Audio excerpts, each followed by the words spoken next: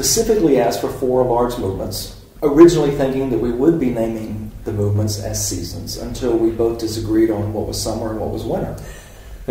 And he said, this is a great opportunity, actually.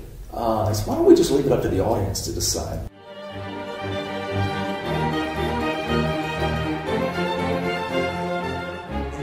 The only thing I asked is that it had synthesizer instead of harpsichord. I wanted the original, the indigenous rock and roll Philip Glass that turned David Bowie on.